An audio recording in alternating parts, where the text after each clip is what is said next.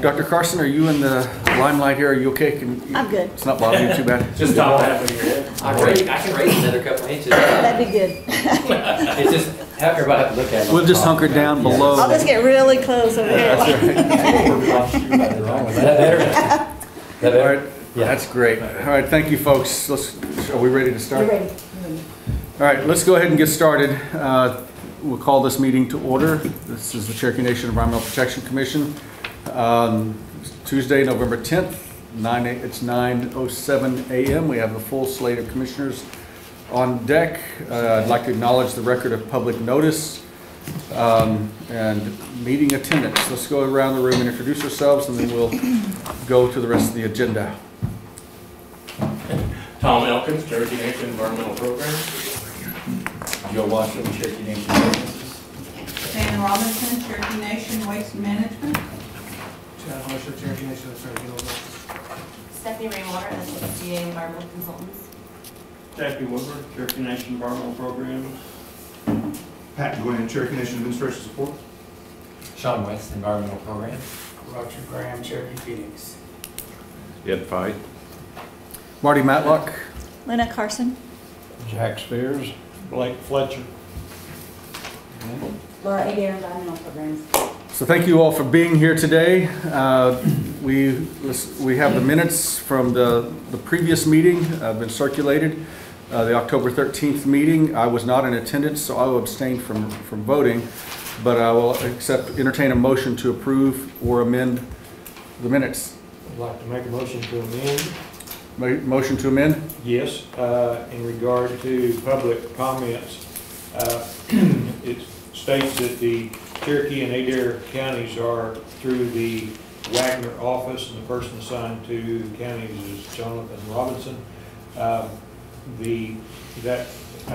guess at one time is the way it used to be, and I'm not sure if Cherokee County is still that way. Adair County is listed through the Sallisaw DDQ office.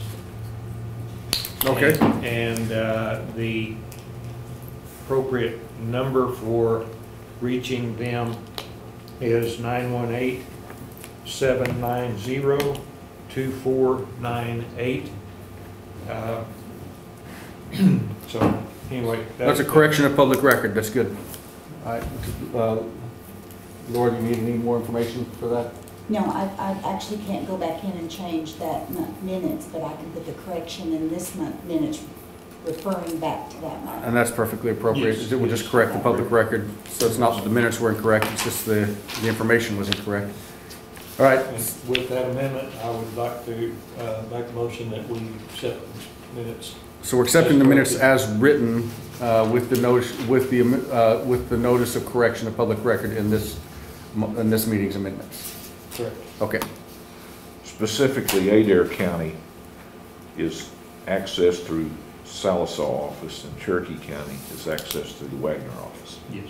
That's the specific correction. Good. Any other questions or discussion? Do I have a motion? Do we have a second? Second. Motion second. Any other discussion? Hearing none, please solicit the vote. Commissioner Fight. Aye. Commissioner Matlock. Abstain? Commissioner Carson. Aye. Commissioner Fletcher. Aye. Commissioner Spears. Aye. All right, thank you very much. I have a question. Just appropriate time, public comments, yes. Blake, what is the name of that gentleman out of Southsaw? Corey Bates. B-E-I-G-H-T-S. One more time. B-E-I-G-H-T-S, Bates. Corey.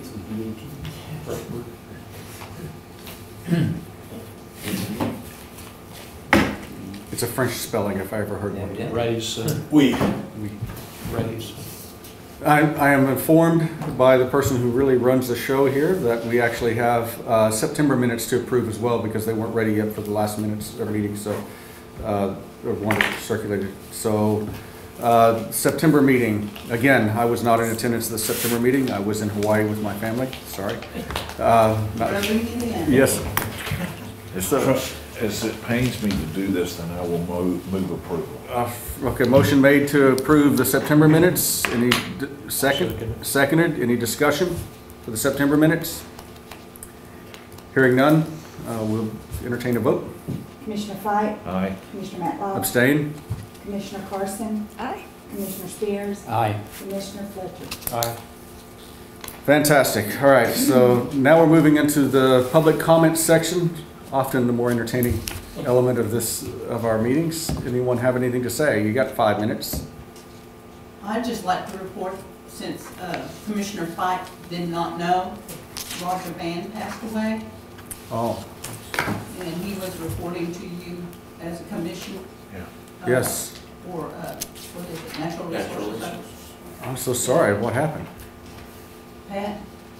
Heart attack. He got a heart attack while he was deer hunting in the woods.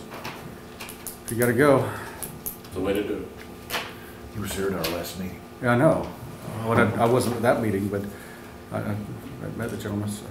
What's scary is he's my age, Well, a little younger than Ed. I'm 53.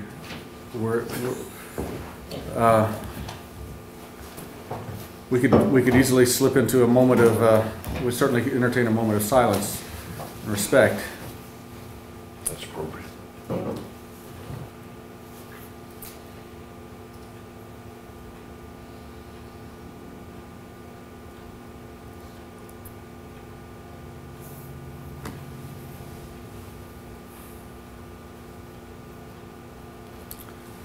It's always a shock to lose a colleague, especially mid-stride.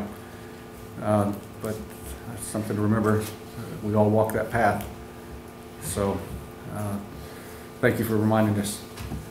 All right, any other public comments? We have Wayne Isaacs has come in. Good morning. Good morning. How are you, Wayne? Just fine, sir. You're in the public comments section of the agenda. Nothing to add? We'll move on to reports then. Mr. Elkins? Yes, sir. You have our report, and so I won't discuss that unless you have any questions to ask, but I do have a couple additions that are fairly recent. Since that time, week before last, me, Pat Gwynn, and a member from our climate change group, which is our water planning group, attended a vulnerability assessment training which is part of our climate change thing that go in Santa Fe, which was really good. I wasn't really looking forward to it, but you know, you talk to professionals like that, you can find common ground on some things. And so they were mainly biologists, but I did find a geologist to talk to. So. That's good. You found someone you could Find common ground with. That's right. No, it's not that I don't, I'm just biologist, I just don't understand them a lot. So. But it was a good training. It was a very good training. And one thing that I did that I believe is going to help us quite a bit, you all understand that we're in the process with the state of Arkansas and Oklahoma of looking at a total maximum daily load criteria for the Illinois River. And one of the things that they looked at, which I didn't even know this could be a part of, but I'm really glad it is there's two things on this TMDL thing that I'm looking at now. One is a vulnerability or a climate change aspect to this, and we're not even looking at that. And what does that mean? What are the elements that are vulnerable to our system? If we're really looking at climate change, what we've always thought is that means water, and so maybe lack of. So if we have less water going into the Illinois River, what is that going to mean? Well, one thing that can mean, or that we might answer the questions of, because I went to that training, you know, we wear several hats here. I missed a modeling training for the Illinois River, and there's two separate ones. The Lake Tenkiller is somewhat of a riverine lake because it's man-made. It just filled up that river. Yeah, all lakes are just slow rivers.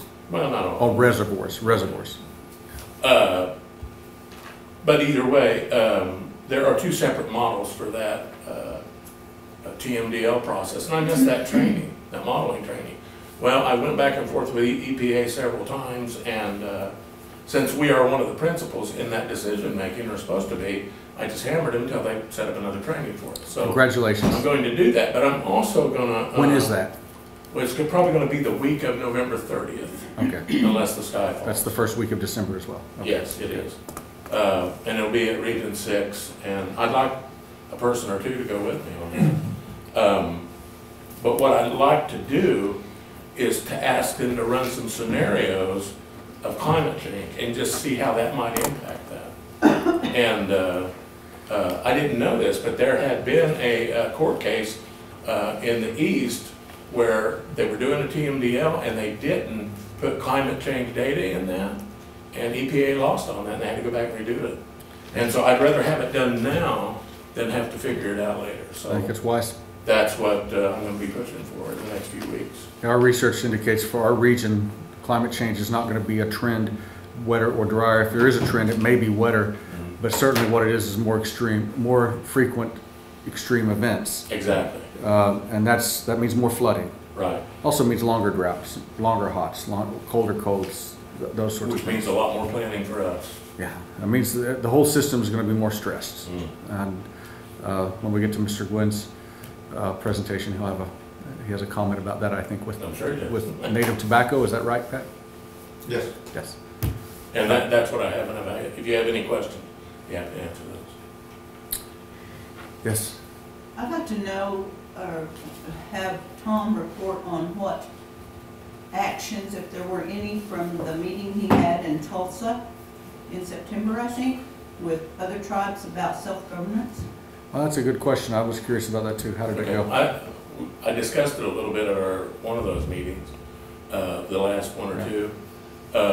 We had, I say several tribes, 12 to 15, something to that effect. That's just off the top of my head. This isn't the first time that self-governance at EPA has been discussed. Years ago, they called it 638 modeling. Right. Public law 93638 was the law that set self-governance up. So that's what tribes have been discussing for years.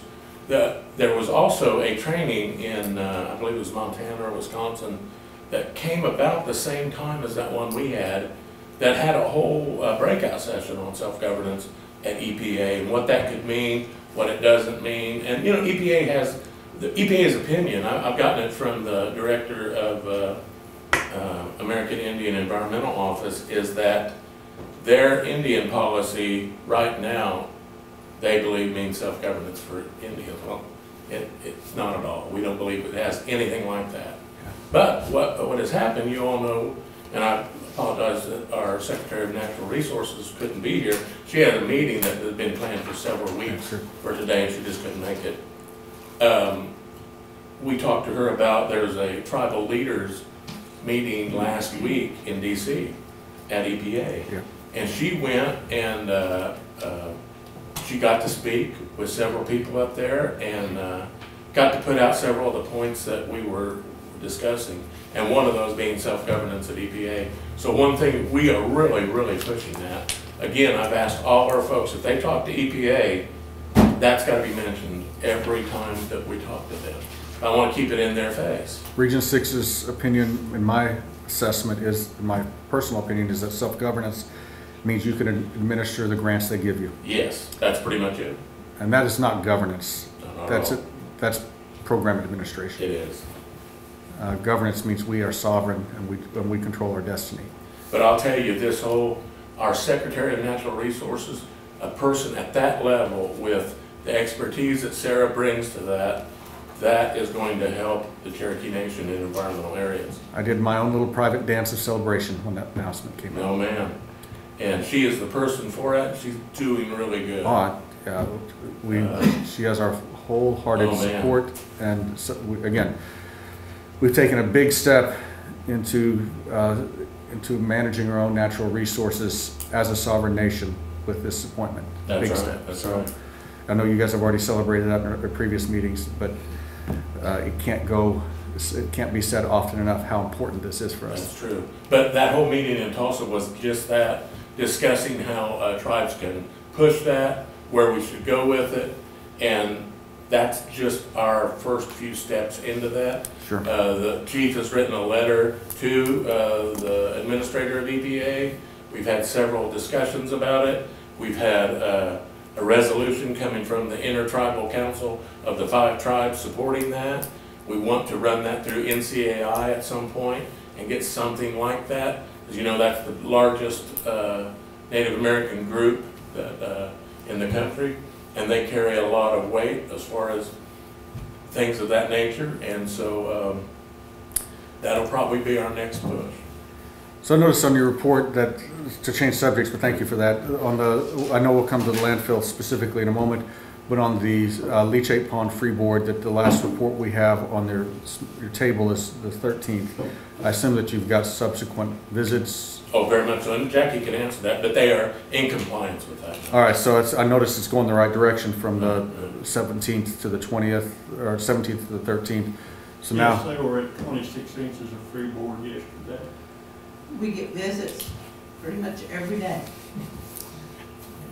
That's all good, and it's all good that you're in the right direction, and it's more than it's past the threshold. So we'll take good news when we can get it. Anything else? Any other questions for Director Elkins? Mr. Chairman, I'd like to ask Tom concerning the clean water program. It states that staff sampled Lake 10 Killer for herbicides and pesticides. Where was this done? Tom, do you know? I don't know the exact place. I could get Ryan to give a report about that next month if you like. They sample the lake quarterly at least, and then several rivers and creeks. Well, my concern with this is being a member of the Tahlequah Public Works Authority, we pull water out of Lake 10 Killer. Mm-hmm. And consequently, if you're drinking water here, you're drinking it now. So to me, it would be very important to know where they're pulling that out, whether it's near the nursery, which I would have a question about, because obviously our plant is located very close to the nursery. Mm-hmm. And of course, this is water that is used by the nation and by Tahlequah. Certainly. So I think it's very important. I know it said the sample show levels below the detection limit, but I wonder where it was taken. You know, if it was taken on the far end, why it probably wouldn't have any effect. But right. If it was taken close to the nurseries, it could have an effect. I can certainly find out for you and have it ready for you. I can send it to you before the next meeting. Appreciate it, sir. Thank Certainly. you. Thank you, Mr. Chairman. Sure.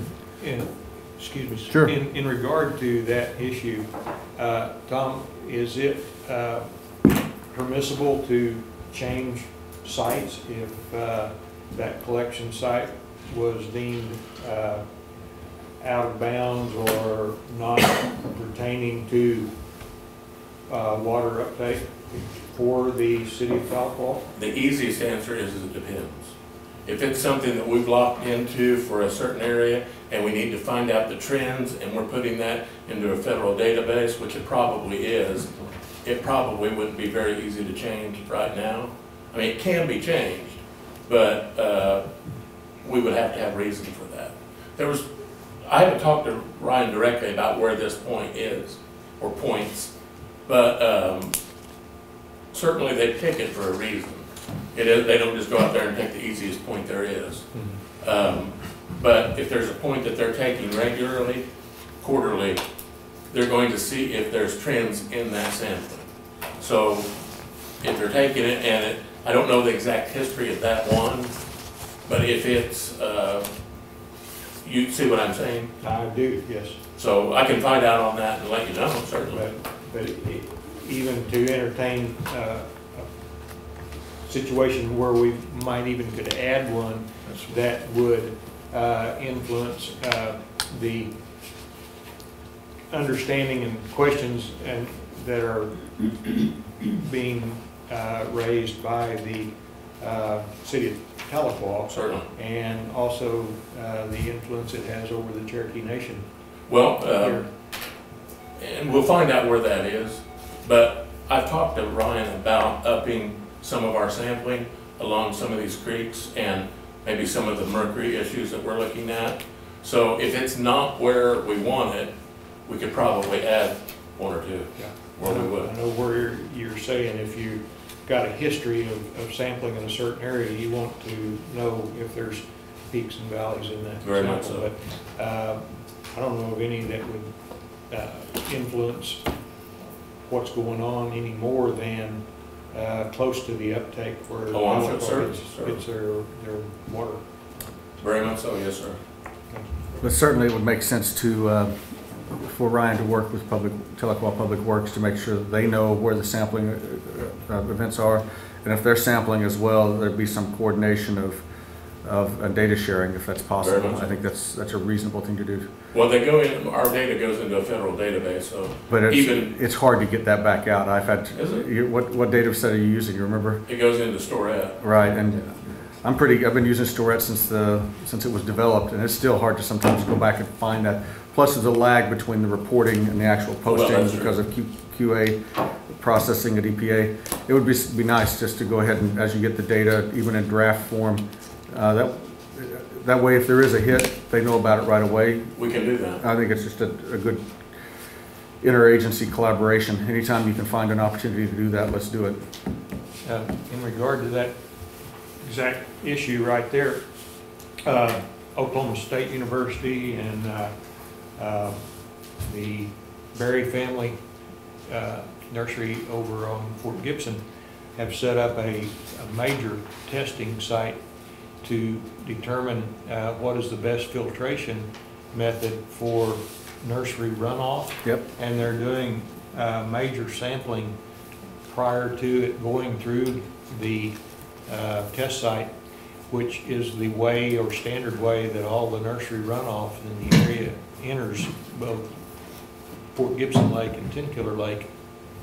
And so there's some extremely valuable information that's being collected right now that could enlighten us as to potential problems or less of a need to be worried about it. Very much so. And I really feel like that we need to get into sync with especially OSU, because they are the ones that are actually doing the testing and trying to determine, number one, what is in the water and which method is going to clean it up the best before it goes into the lake. I'm sure they would be interested or willing to present. I think Pat has a source for contacting the people at OSU. Sure. And he can share that with Tom, but I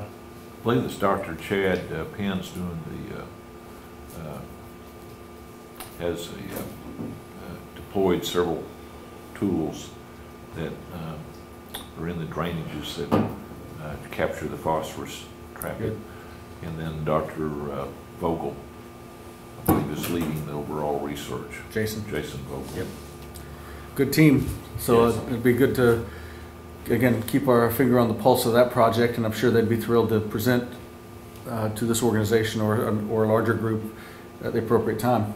yeah, there's no sense reinventing the wheel every time. Collaboration is the key, just trying to figure out how to take all these moving parts and make sense and connect them. Definitely. It takes a lot of time. Someone's got to do that. We can do that. Okay. Any other questions for the director? Okay, Tom, thank you very much. Administrative support, Mr. Gwynn.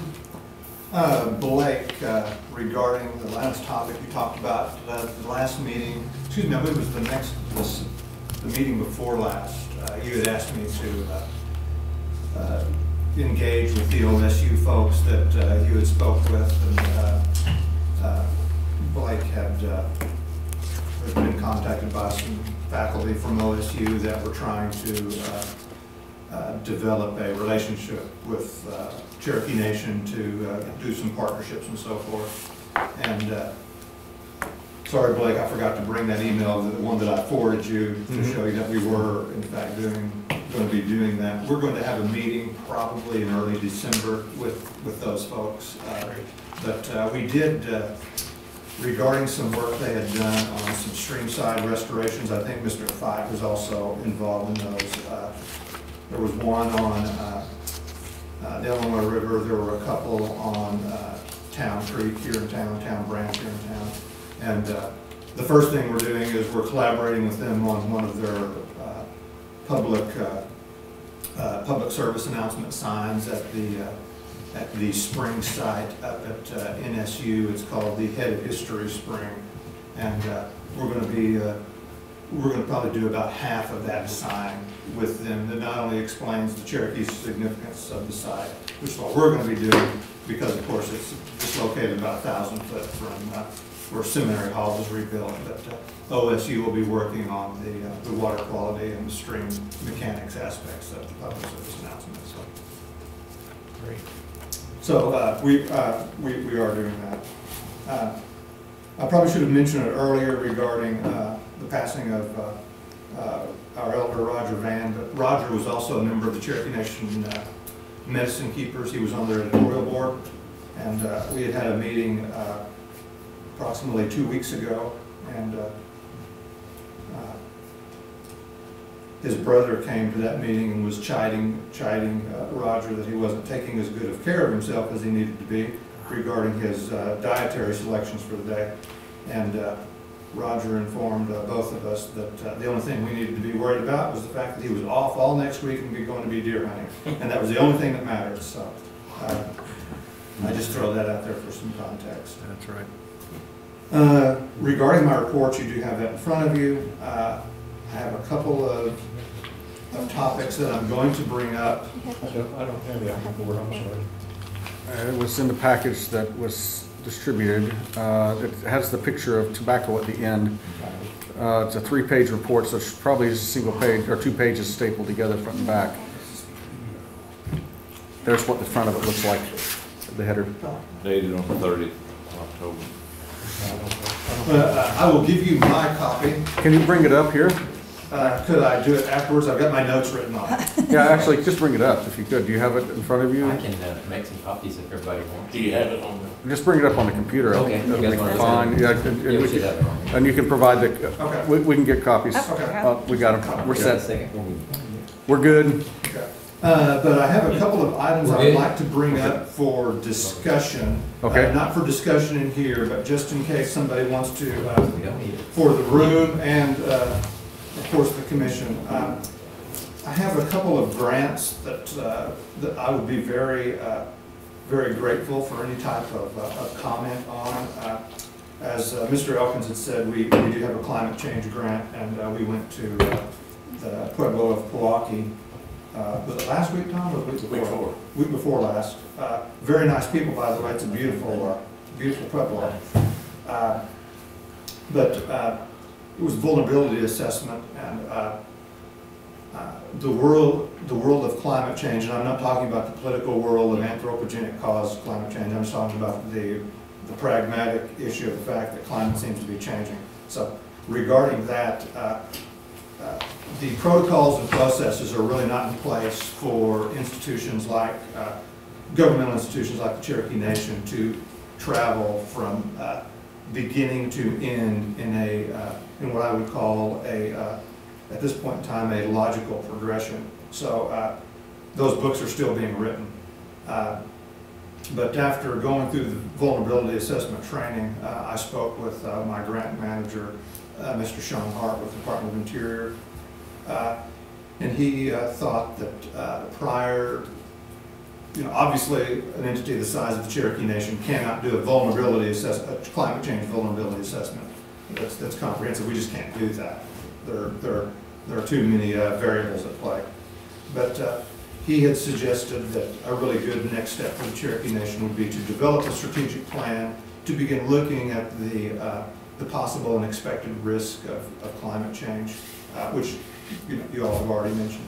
So if anyone in the room or if the commission would like to contact me and talk about components that they think that need to be bullet pointed in a rough climate change strategic plan for the Cherokee Nation, I'd really welcome those. So that invitation is out there, and it is a sincere invitation, because I do believe we're going to need some help just in doing a broad strategic plan on what the topics are that we're going to look at. So, and then of course, the issue of actually doing vulnerability assessments, that will come much later, and we'll have to determine, you know, based upon the resources we have and the law of diminishing returns, which exactly of those risks do we want to do a vulnerability assessment on. The second question that I would like to pose to the room and to the commission is the fact that I am also sitting on, figuratively, sitting on some DOI endangered species money. That money was originally slated to do a study regarding the Ozark cavefish. Most of you would know that probably cave diving is not the world's safest endeavor, and the tribe's insurance carrier has given some very serious reservations to us about going forward with that work plan. So Mr. Elkins and I have been discussing some possible work plan amendments, work plan changes, not amending that one. So if we've talked about everything from Nigrophorus beetle ranching to possibly doing some procuring some training and some equipment to determine the presence or absence of bat populations within the Cherokee Nation. So, but nothing's set in stone, and if anybody has any ESA-related projects they would like to discuss with me, please feel free to contact me. And once again, that is a sincere invitation. I would really appreciate the help. Could you use that money on the pocket mussels, like the... Yes, I could. Yeah, anything that's ESA-related, I can do it. Okay, the Osho bucket? Yeah. I'm really interested in that. Yeah. Be more than happy to talk to folks on that. So. Yes? I was just wondering if you've talked to the Peoria tribe at all about their mussel reintroduction I have not. efforts. I have not. They're doing a lot of work to reintroduce mussels in the tri-state area. Oh. And also we have cave divers at our company. Well, you have cave. Do you have insurance? Yeah, I think so. Yeah, because they do a lot of that stuff in Texas. So. Anyway, I'll email you later. Mostly associated with indemnification forms. That's the. Yeah. I had the cave divers lined up. It was just our insurance policy writers. I was not one of them. Well, Was that vulnerability training put on by DOI? it was put on by DOI. Yes, those were DOI staffers. USGS, U.S. Fish and Wildlife Service, and well, actually, one of them was Army Corps of Engineers as well. But I think it was actually presented through NCTC. Shepherdstown, Virginia. It was just an off-site NCTC training. So you did not get to go to Shepherdstown for that? No, I've been to Shepherdstown twice before, and my waistline cannot afford that, so I try to avoid Shepherdstown.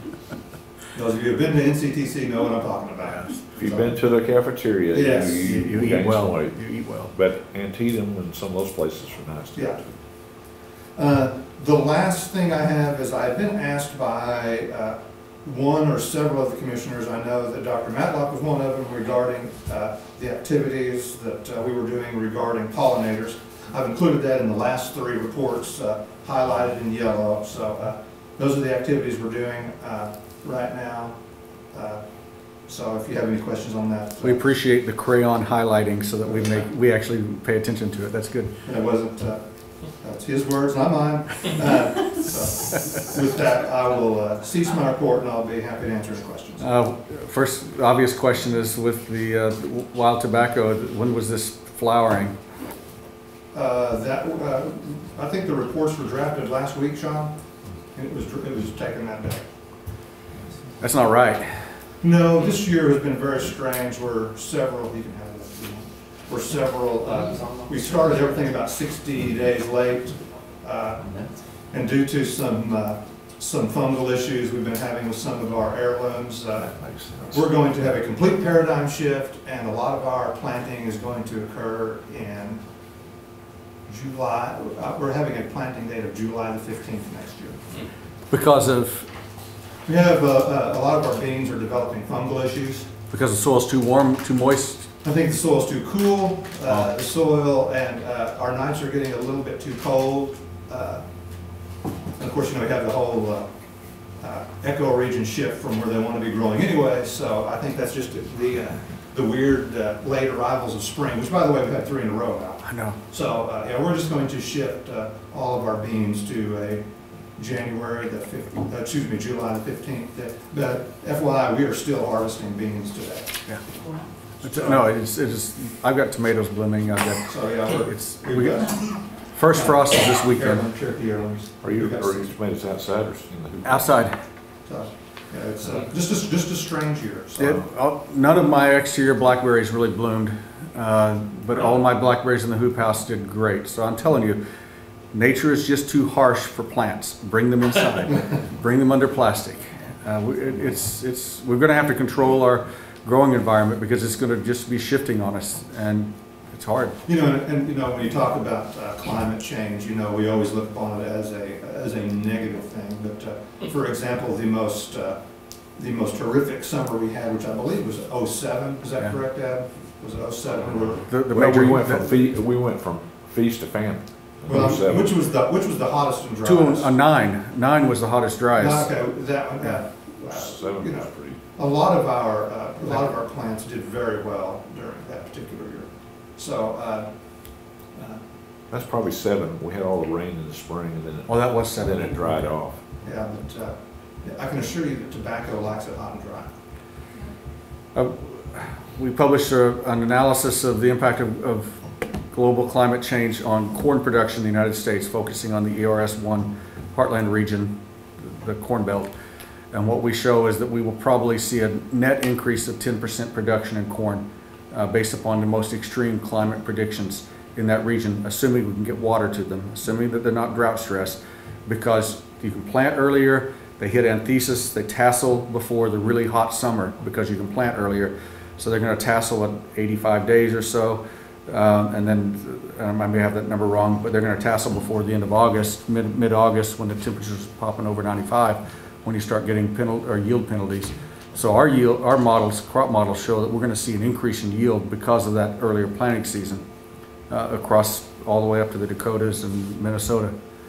The botanist in me is telling everyone to increase their CO2 emissions. So, Yes. That's right. Breathe, people, breathe. No, this is good. We're going to be adapting. We've always adapted, but we're going to have to be consciously adapting. There's winners and there's losers. There will be winners and there will be losers. And if my favorite euphemism, if climate change is a shark, water is its teeth. That's true. Too much, too little. Any other questions for our esteemed expert? Water's teeth. Chomp. Good. Hearing none, thank you, Mr. Gwynn. Let's move on to entertainment. Right. You'll have to forgive me. Next week I've got 2 meetings that are going to update me on a couple of things. Our meeting with Claremore, the city of Claremore, on our sewage line project is on the 18th, and I'll have a better, I have an update next month for that. We are still meeting our free board in the lagoon right now on our consent order with DEQ. Good. We have begun clearing the land for housing that's being built in Vian. We have the proper permits in place for that with the DEQ. We had last month, the City of Tulsa Public Works came out to do a walkthrough with our, talking about our sewage and grease hauling, things of that nature. Went very well. We had a couple of documents that we were missing from when they had hauled grease. Fortunately, the hauler keeps those records also. We were able to get those. Good. We followed up with the people who actually deal with those people when they arrived to make sure that they knew what documents they had to have 100% of the time when they left. Cherokee Springs, currently they are installing the stormwater network feverishly. Once that is for the entire property, once that's in place, the reason that it's become a priority is once that's in place, the part of the land that will be put in trust, they're going to start the trust application. So they are working on the entire network, right, stormwater network right now. And then finally, the convenience store, our next meeting's on the 17th.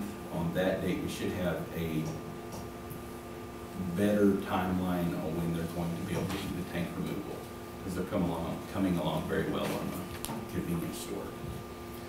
And the timing of that is we get moved into the new convenience store. Once that starts, then they'll start the removal of the old convenience store and the removal of the tanks at that point.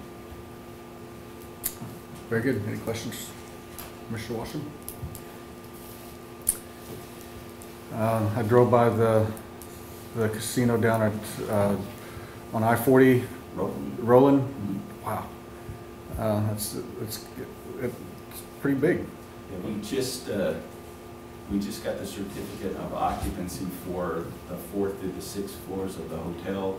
This weekend they started the simulations where we had employees come in and stay and cause problems and do things like that. Yeah, exactly. They didn't tell me. I had one of my own people in on that, and I didn't get to know. Right. So anyway, and then they're working on issues on 7 through 9 right now, so they can open those also.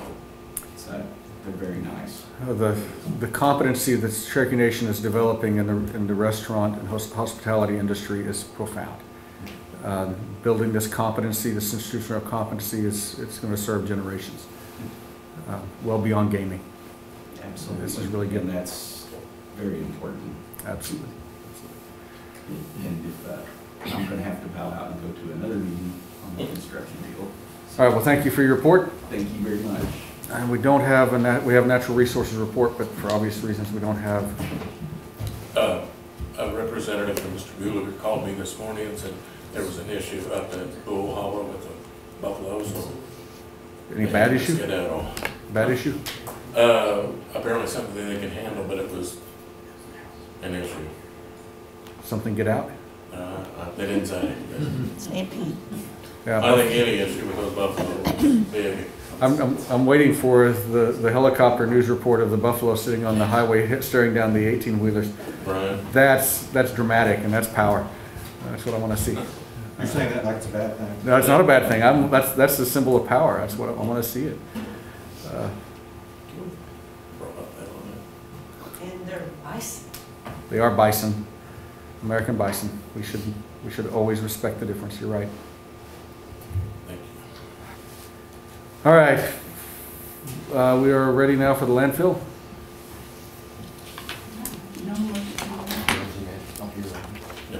Okay. We've got our report. We do. I'll answer any questions. What's your sense of how things are going? I'm sorry? What's your sense of how things are going? As well as can be expected, still don't have our money from the Cherokee Nation to start working on our sale. We're anticipating about a 3-acre sale with the money that the council approved back in September. How much airspace do you have left? We're still hunting and pecking till we get the dollars to get our sale.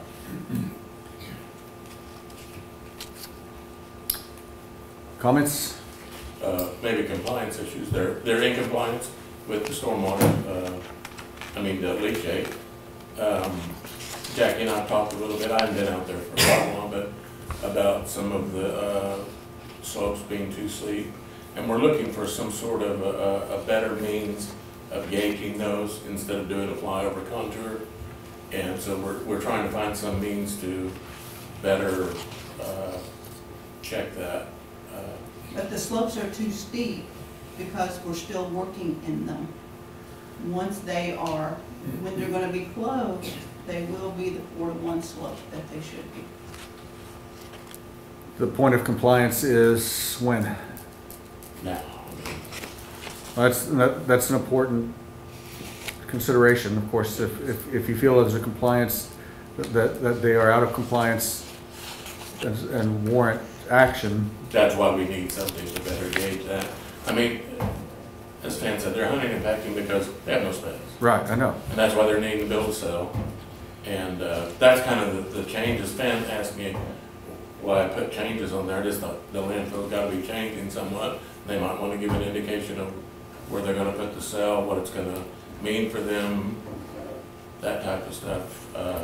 Well, and that permitting process will be between you and the And we haven't heard Landfill Authority. anything from that, so I understand. I don't know what to give you all.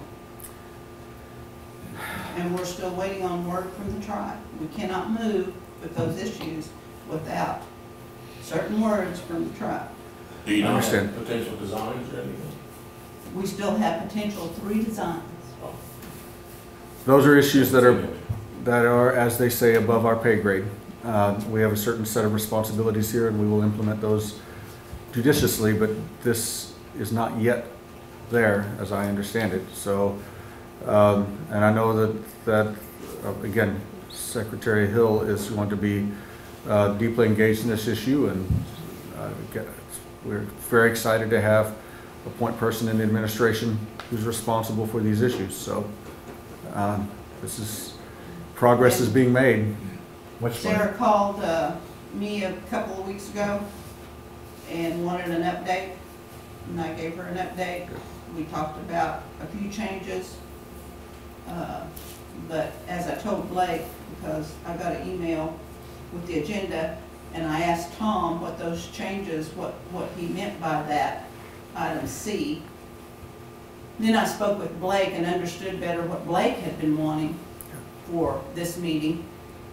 But I told Blake I had spoken with Sarah, and this coming week, we have our board meeting on Wednesday, 11 o'clock, and she is going to come out to the landfill to speak with Sean and Jamie before our meeting.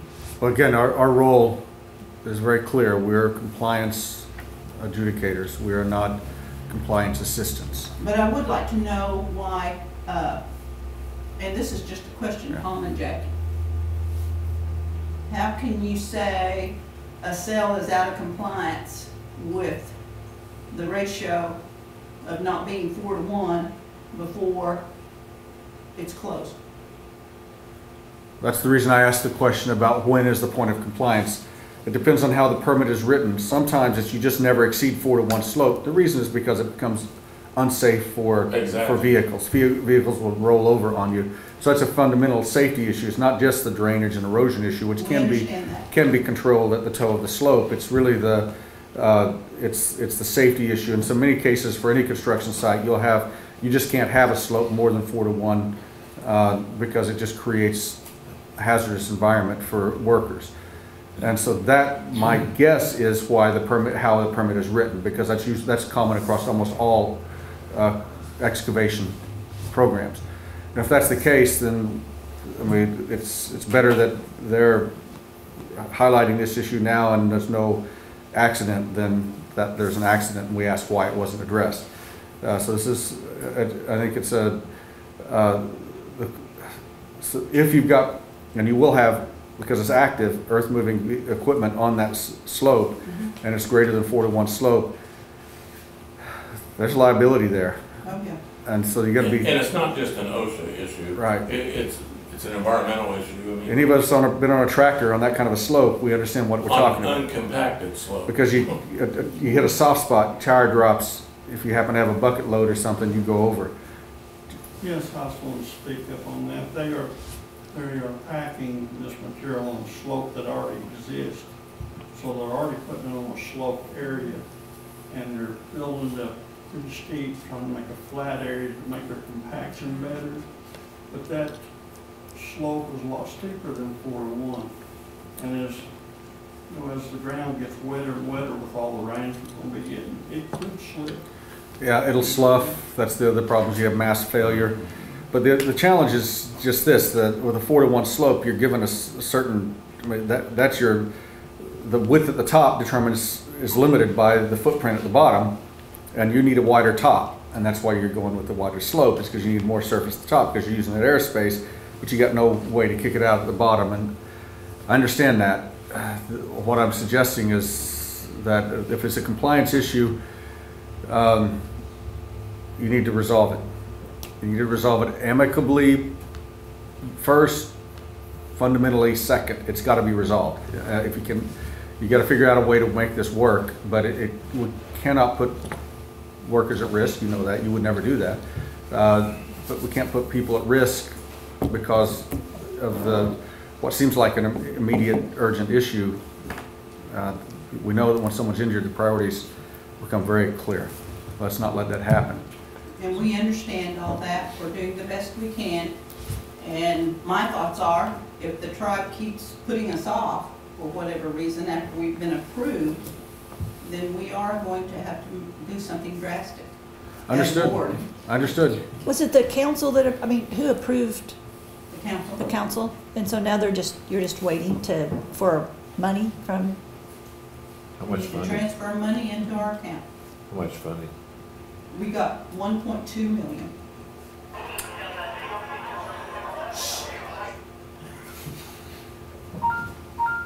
so Sarah's gonna come out and assess, She's The new going to cell, come out where and it's gonna be? ask questions of staff and one of the other board members next week. So, no action today. No, sir. I do want to comment on the freeboard we were talking about earlier. They have employed a new driver now.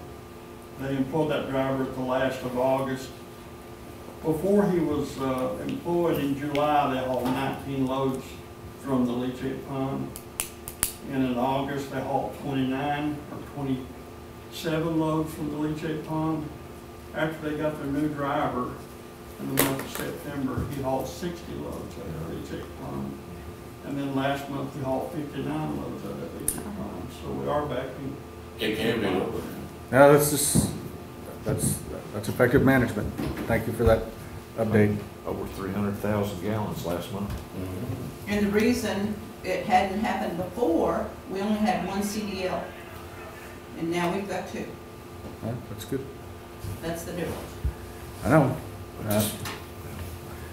Again, we sit on this side of the table for a very particular reason with a very particular job to do, and that's it. And as sympathetic as we are, and as much of a cheerleader as we are for your efforts, fundamentally our job is to make sure things get done. And if they don't get done, it just doesn't matter what. It just doesn't. And so, and you understand that. We've had this conversation. And The next step would be call chief. I know. Well, we no. I give you his number. Now we have a very specific set of steps, and we will implement. We have implemented those steps, and we will do so again if necessary. But we'll endeavor to work with you to ensure that it never becomes necessary, if possible. But if it does, we do. We do surgery with a chainsaw. We can only do so much, and then compliance orders. Notice of non-compliance, compliance orders, and then ultimately penalties, civil and criminal. That's our trajectory. It's all we've got. We only recommend. We don't. It's the Attorney General's office to implement, to go beyond that. But Yeah, and then it sits there I know. Well, forever. well, hopefully, we're not now that looking at you, Janet. Sarah's, maybe you'll have a very specific year that, that can actually get things done, because it seems like it just kind of, Well, it's a difficulty with governmental processes where you have distributed authority.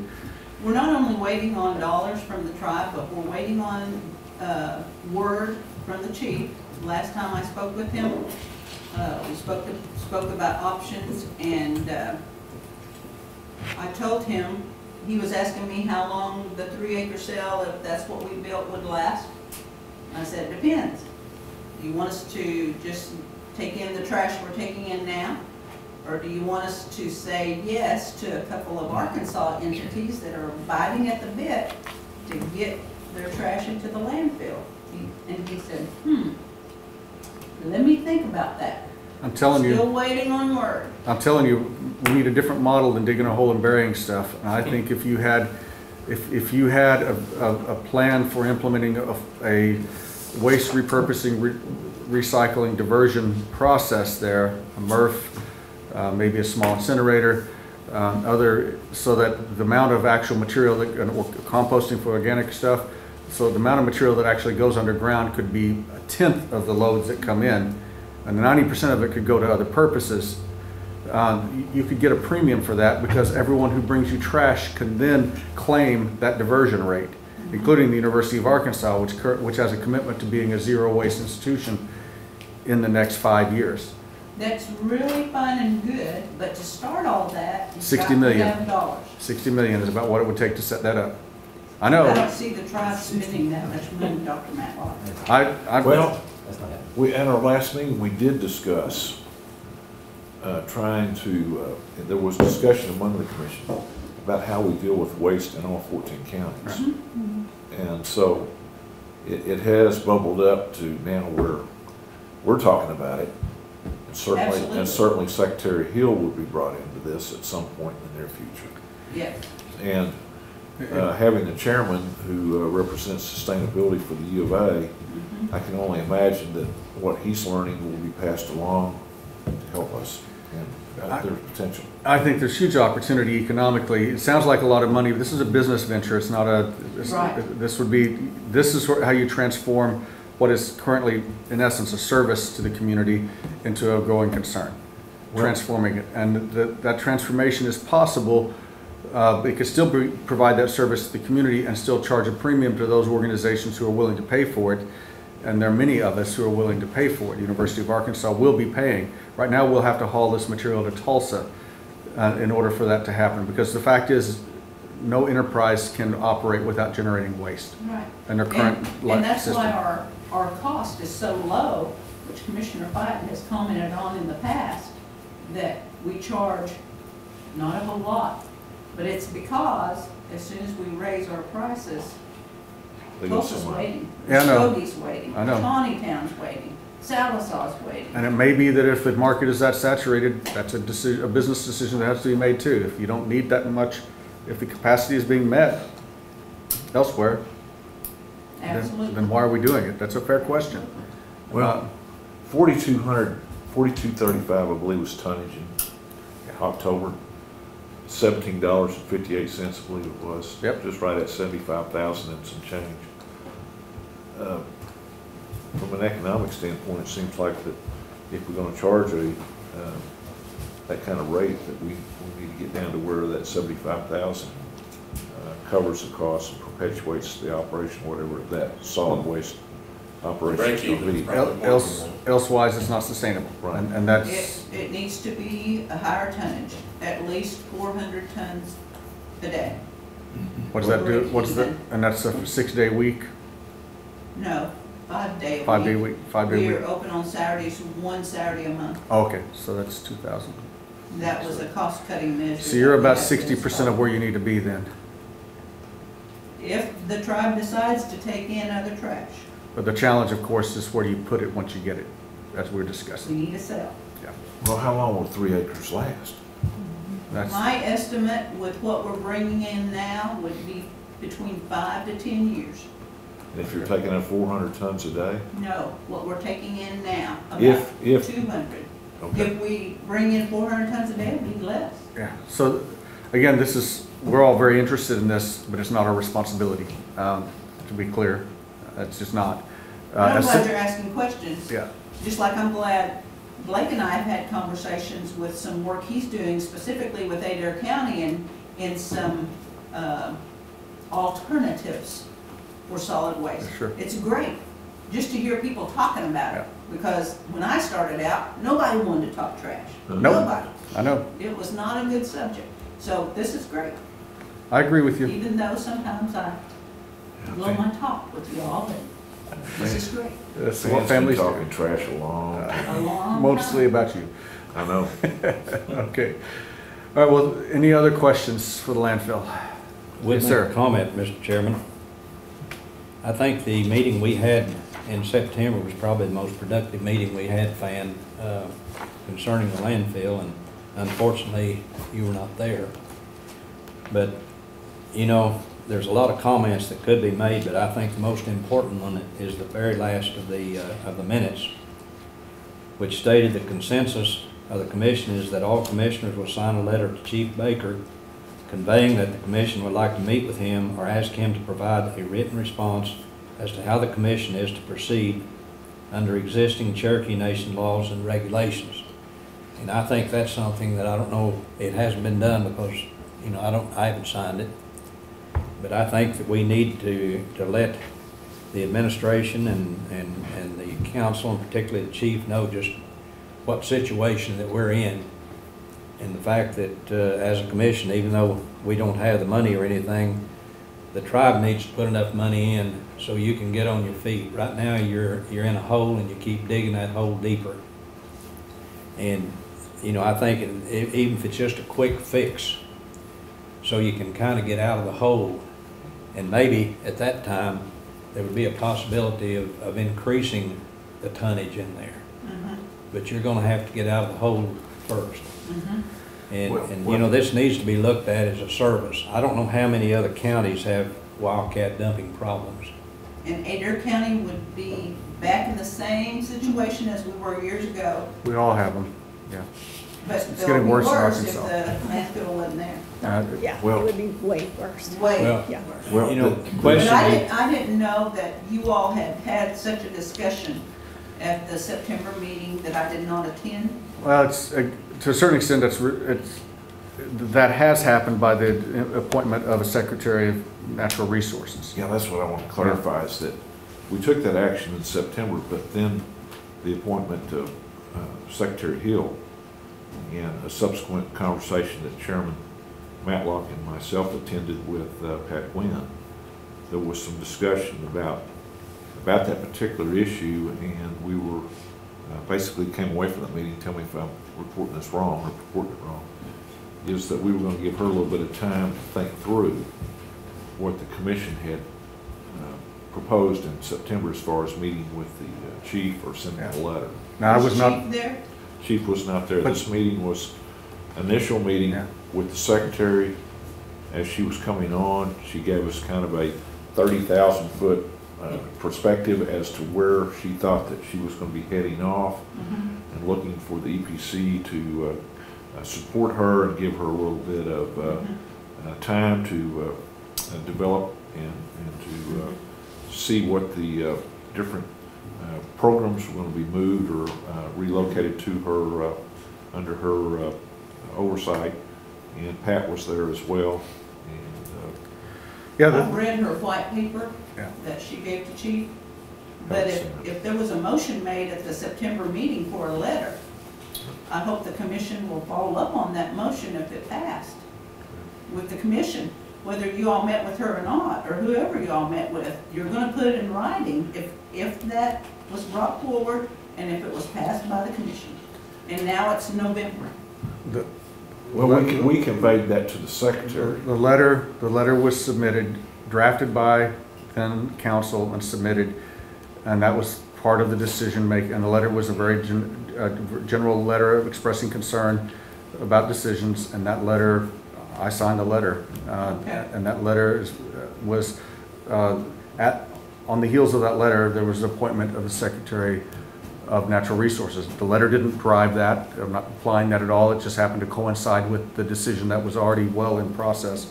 But the fact is, the letter became moot. The letter became less necessary.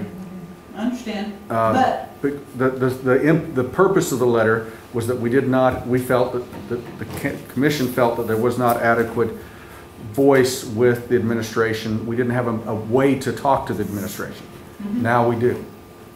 That was really the purpose. We didn't and I'm have. not trying to tell you your business, but it'd be nice if your other commissioners knew about the letter. I assumed that was circulated to all the commissioners. I assumed that came after. Okay, well then we can certainly. It's very likely that the council decided because of the subsequent appointment that it was no longer a relevant communique because she wrote the letter and she's now the person who would receive the letter. And so it didn't really make sense to do that. I'm guessing that it was a moot point, and that's the reason that it was not an intentional, and the content of the letter was exactly what you said. So it was, I don't see any, a lot of moving parts. There's no intention to not comply with the wishes of the commission. there was just, Sounds like the landfill. well, no, we asked for a way to speak to the administration, and what we have is the Secretary of Natural Resources now. Again, it's not only did we didn't just get a door opened, we got a building opened, a new administrative position in the cabinet for this issue. That's profoundly different than where we were in September, profoundly. I've been at this job for 10 years, and for 10 years we've been talking about this.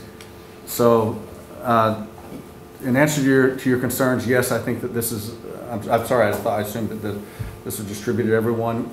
Maybe that it's just a moot point because the person who wrote the letter got the letter. I'm just guessing.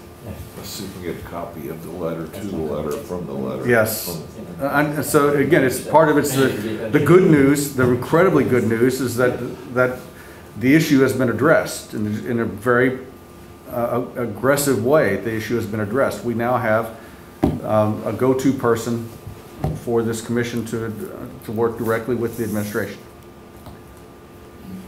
So that address your concerns? And that's appreciated. My only concern, and let me be just real frank about this, to me, there's just been another layer of bureaucracy put into it.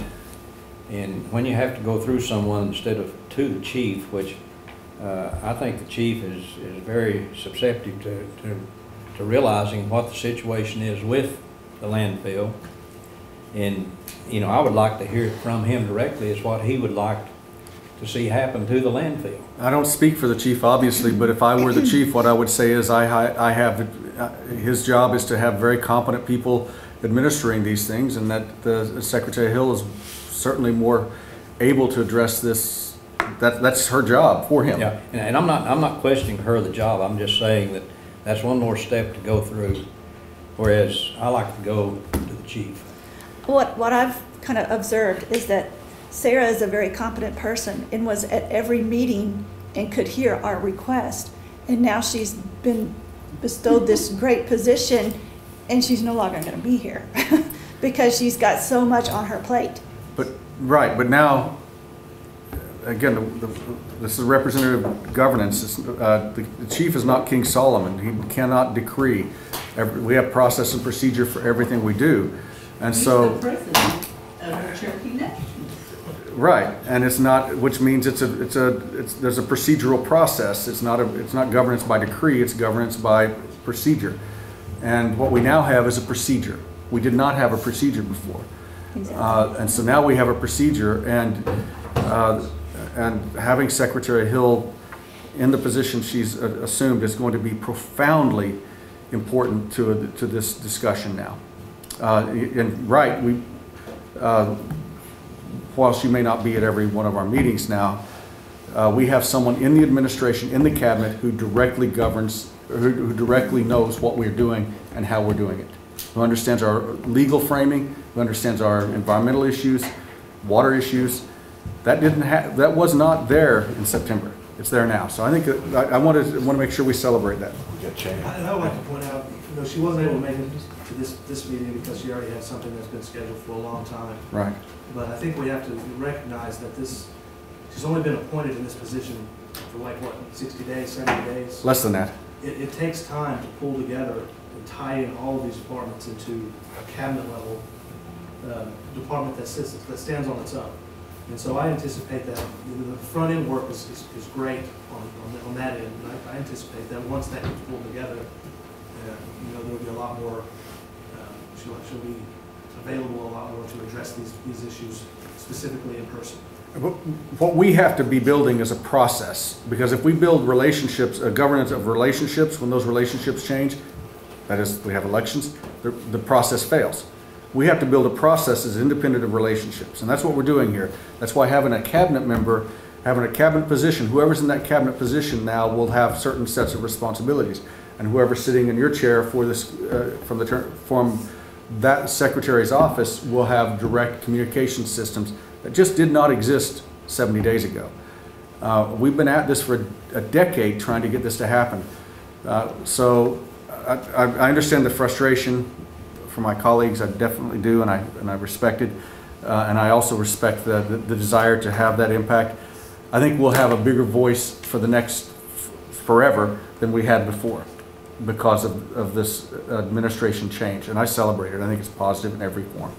Mr. Chairman, I talked to Sarah just the other day about the EPC meeting and her apologies because she couldn't be here. Right. But she also wanted me to remind you, she's at your disposal. Yeah. And you have her phone number, call her. If you have issues with that, call her. She's there for you. And I mean, she takes calls all the time. She does for me, and I know she will for you. So if you have legitimate, if you have concerns, call her. She'll talk to you about it. I mean, I know she has the chief's ear. So, I mean, this is a great thing for us. Yeah. So, you know, if you have concerns, pick up the phone, give her a call and say, look, we have issues here, and we've discussed this at the EPC, and we need your help in whatever manner. And she'll do it. She's a good lady. This is a great thing. It is. It's powerful. I hope it does help, because the way it looks from my perspective is that the landfill is there. It's a huge problem. It's been for years. It seems like they want it to make money, but they don't want to put any money in it to help make money. And they want it to sustain itself. Well, you can't without some money. They can't take new business in because they don't have a sale. It's a rock between they're stuck between a rock and a hard place. So I hope that Sarah can convey that to the council and to the chief. So one or the other gets done. They either work towards shutting it down or work toward making it a money-making business. And what you characterized is about that much of the overall issue. Yeah. I mean, just looking at it right now, I mean, Jackie and I have talked about it. We talk every day. Yeah. If they had a 3-acre sale, that may be enough just to keep them into compliance. Not put anything in it, but just to keep the cells that are already there, push them into compliance. I mean, there are a lot of issues out there. And the decision to close is not a trivial one either. Eventually, all landfills close. Eventually, they all close. And then we have that issue of dumps. Yeah. I mean, we've had it before. I think it's a political issue too. If you shut it down, it's going to be crazy. If they don't shut it down, it's going to be crazy. So I think so we got crazy coming. Yeah, I think that Cherokee Nation always wants to be innovative in the best of the best. Certainly. Why don't they invest like they invest in casinos and bison and healthcare because in an incinerator? Things that are tribal citizens. Don't jeopardize healthcare. No, but I mean, invest the kind of money that would make it the state of the art, where like the University of Arkansas could come and But this is just pennies, what Tom is talking about, compared to the Title V permit that we're going to need. Yeah. We haven't gotten. That's for closure. Specifically, that's to stay open. Right now. Yeah. So We haven't got those specifics from our engineer yet because we can't pay for them. We have no money to pay for them. But I'm anticipating we're going to have a full-blown Title V permit. When that happens, we have to go to EPA because Tom and them can't handle it here. Tom has estimated $7 million for that. So someone's going to have to ask the tribe for $7 million for a Title V permit on top of everything else. before we ask the tribe for anything, my recollection is that the Cherokee Nation's been down this path. Hundreds of times. 9 or 10 times on this landfill, and we're probably approaching $30 million in expenditures that have been made after the landfill. Oh, I don't know. Over time. Pat, you got any insight? Yeah, I think it's 9 times and 27 million from that. Okay.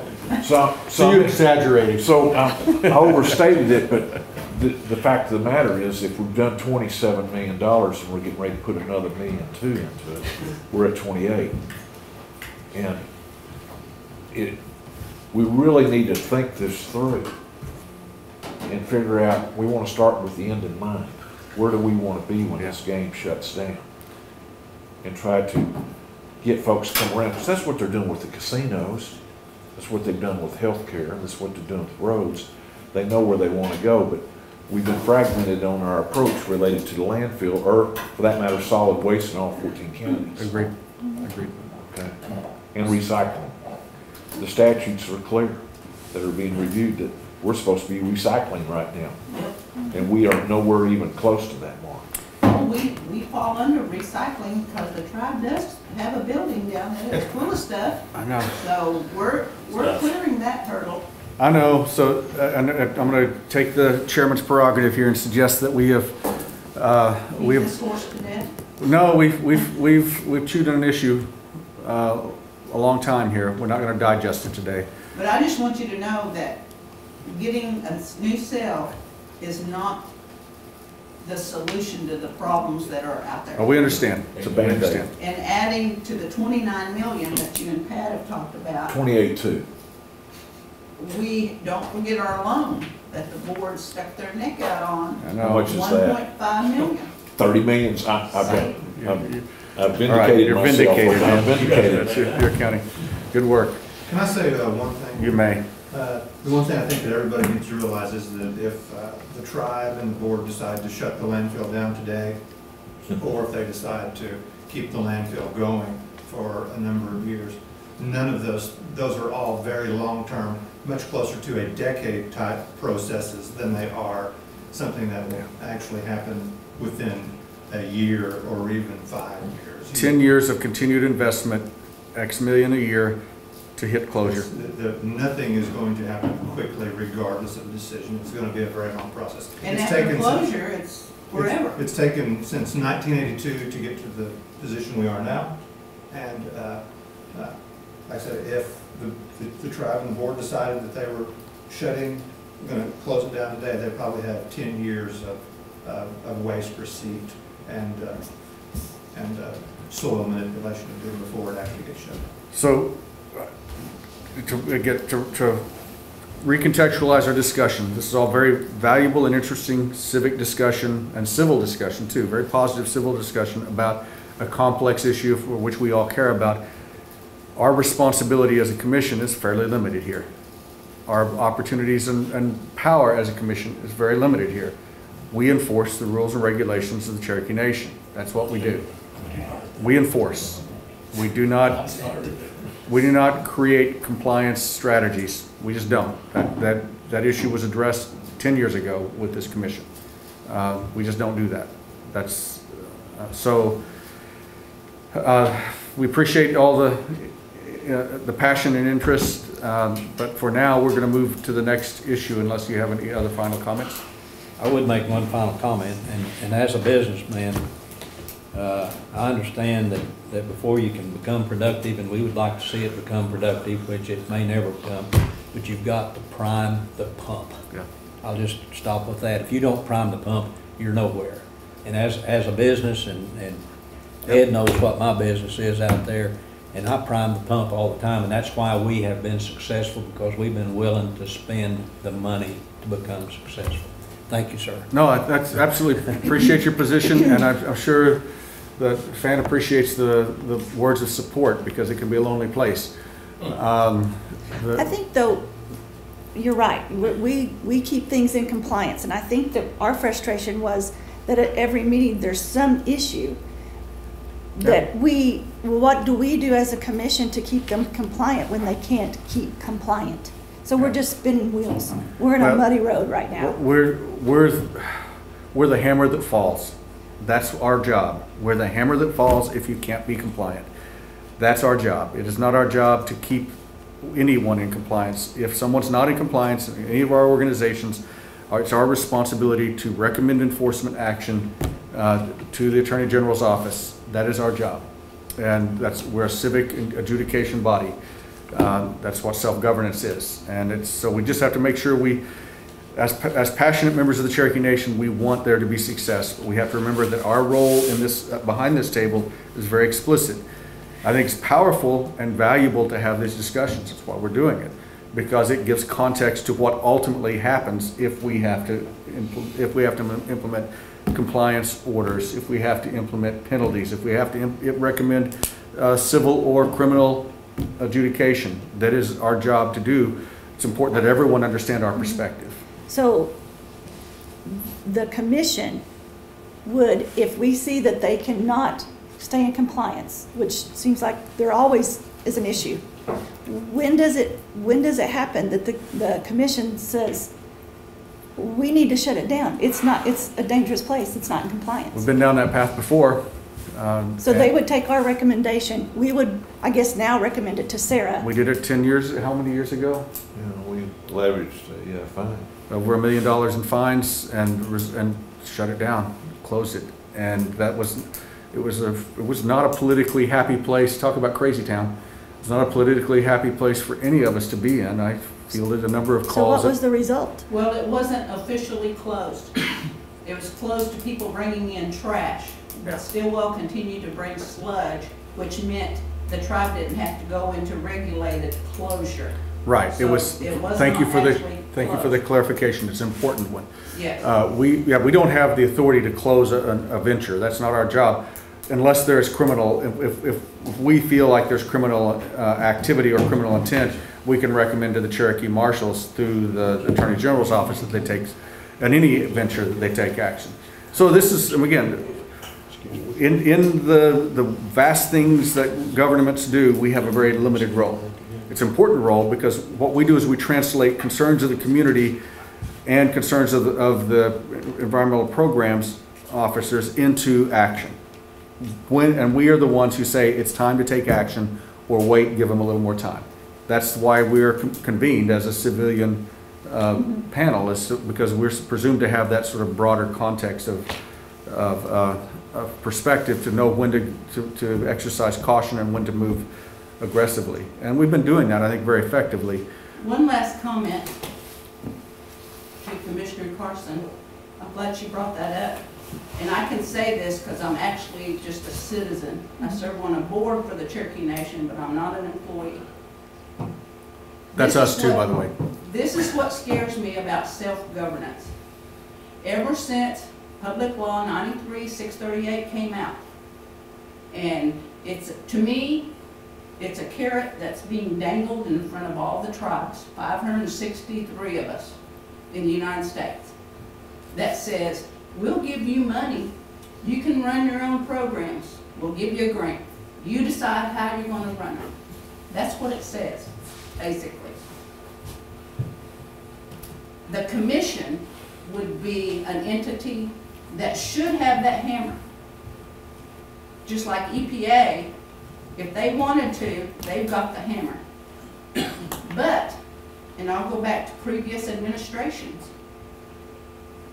Previous administrations, if they didn't like somebody bringing down the hammer, they changed the group. That's scary because we're talking about the environment. We're talking about taking care of our people. So I'm not a proponent of self-governance at all. I think we should hold the United States government to the extent of our treaties that have been broken since time began with them. But we need to hold them to task to do what they're supposed to do for the tribes. And I think Public Law 93-638, and I might be wrong, I think it was put there to eventually terminate tribes. Because we're going to mess up sometime or another, as long as we're political entities, and that's what we are. Things change just like that at elections. As a citizen of a tribal nation, that is how I feel, and that's scary. You're going to have the last word on this issue today. Thank you very much. What I love about these commission meetings, though, we go from very mundane, sort of day-to-day stuff to big, broad, sweeping civic governance issues in almost 5 minutes.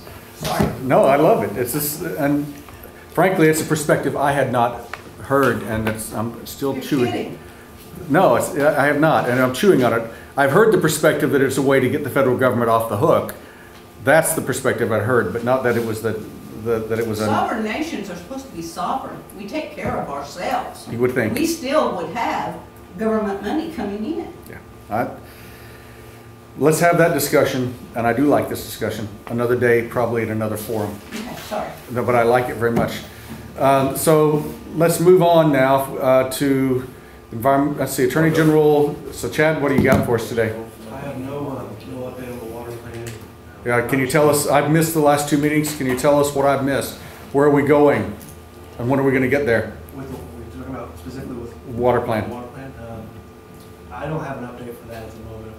We're kind of in a holding pattern with this change from Sarah leaving, because she kind of spearheaded all of those issues as the Deputy Attorney General. We probably haven't had a water group meeting in 2 months because So, of all this. Well, do we have a report from our consultant in Colorado yet?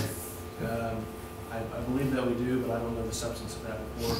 And so I would defer to Sarah on that. All right, we'll give you till January. Okay, that's fine. That's an arbitrary deadline that means nothing, but there you go. No hammer. How do you hammer the people who hold the hammer over you? It's like, yeah, be careful what happens there. But as, you know, the role of our office is certainly going to change with the administrative changes that are going on with Sarah coming in as the Secretary of Natural Resources. So I think as we move forward, there's going to be better direction. And I'll have more information to share with you guys.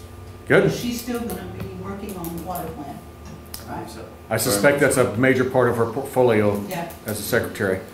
I Again, think the idea is that this was going to give her an opportunity to focus more of her time on these issues that have been otherwise pushed aside.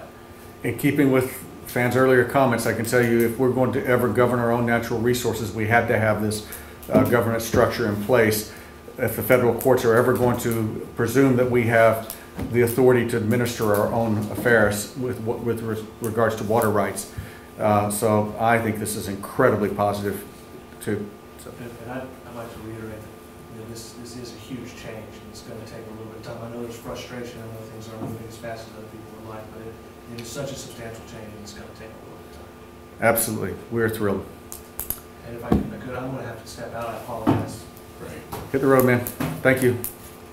Mr. Elkins, you're back up on the statute review. We are exactly where we have been. We're still working with that organization that contracted to do our stuff. We've gotten the first set of... Did they do better the next time around? They didn't do it again, and Sarah's handling it with them. So. Oh, okay. Have we paid them anything? Yeah, small for the work that they did, yes, sir. All right. Well, I'm sorry that didn't work out. Let's. No, I'm not saying it didn't work out. It's let's hope it being does. amended. Okay, good. Industrial Lagoon. That was a point that Commissioner Fletcher asked me to put on here. If you'd like me to give a little over, I don't know what all you've heard from DEQ. You said it was somewhat a thorn in their side. Been a thorn in my side for 12, 15 years, so I can give you an overview of it. I don't know if you remember it from days gone by. The Cherokee Nation has an industrial park just south of Stillwell. Yep. It's wastewater, it's sewage, goes into a lagoon that is then a two-section lagoon, I believe, two-tier, and then it sprays up on the ground. It has leaked in the past. Yep. We have put bentonite clay down in, and that's the secondary part of the lagoon. We put bentonite clay down through there and thought we had fixed that. I know 3 times. I've been on every one of these, and I think the 3rd time I really thought it was going to happen. We had planned, had it designed, had the money to run that sewage up north back into Stillwell. It's no longer an active lagoon, or It's an active lagoon. Oh, you were talking about to redirect the discharge into the municipal. Right. And the problem, there are several problems with it. One is the city of Stillwell, it's a city, would be accepting sewage from outside of the city.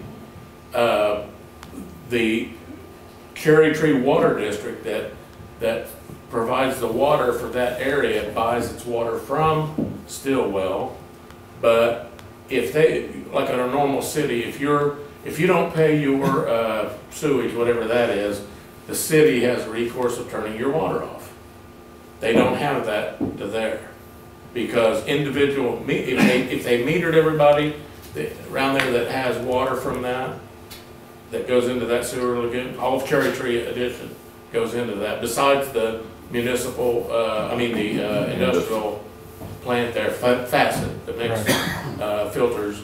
If for some reason somebody didn't pay their sewage bill, they don't have a mechanism to make Cherry Tree Water District turn off the tap. And they want that sort of control. That's the reason the city of Stillwell isn't. There's several reasons. At one time, the Cherokee Nation said, we will make sure that's paid one way or another. They finally said, yes, we've came that close to digging.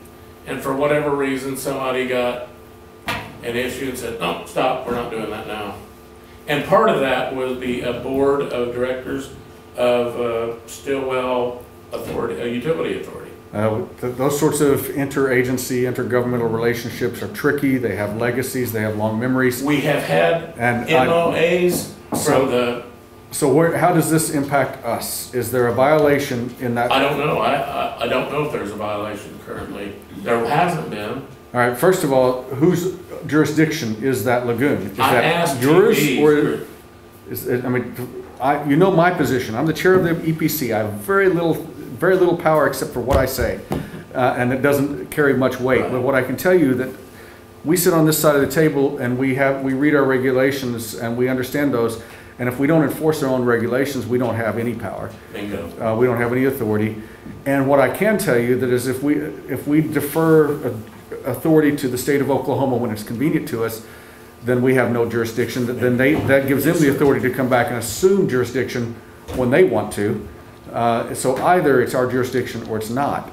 Do we have a clear? It's trust land. It's ours. So it's our jurisdiction. It is. Do they have an ODE? Oklahoma Department of Environmental Quality permit, NPDES permit? No. So do they have an NPDES permit? No. How do they have a wastewater discharge facility without an NPDES permit? It's been there forever. Doesn't matter. I know that. Doesn't matter. They need an NPDES permit. No. That is, Not since it's on trust land. they need an NPDES permit. Every discharger in the Cherokee Nation needs a permit. It doesn't discharge that I know of, Tom. I don't know. It sprays, so it discharges. Even if it's land application, that falls under a permit. Yeah, I didn't know it discharged. Even a lagoon. Even a lagoon that evaporates. Total retention lagoon. Total has to have a permit. And if it's either going to be a federal permit, I agree that it doesn't need a state permit, but it needs a federal permit, even on trust land. And either the state enforces that or Region 6 enforces that. Those are the way these things are going to work. Or we enforce it. One of them. Sorry, the state, I meant The tribe. NPDES permit then would have to come from Region 6. Region 6 or the tribe. We do not have an NPDES granting process. We do not, because we do not have a water quality standards framework. And that's something that I've been harping about for years too. If we're going to manage our own affairs, we need to have management mechanisms for our own affairs. But I would say in this case, be careful what you ask for, but in this case, it's clear to me that they need a permit. Well, we thought we had that lagoon fixed well over 15 years ago, Tom. Mm-hmm. Remember going out there and several times with you. How many more of these legacy issues are laying around out there? Sir, there are lagoons that the Housing Authority owns all over the 14 counties. Can I request an audacious thing, an inventory of those lagoons? Oh, God. Sure you can. This lagoon, as best I recall, was not really designed or built to what we would consider a modern lagoon. You know, right. Human waste lagoons are built. The standard is 1 times 10 to the minus 7, or about 500 gallons per day leachate out of the bottom and sides. They use compressed clay liners or synthetic liners. Okay.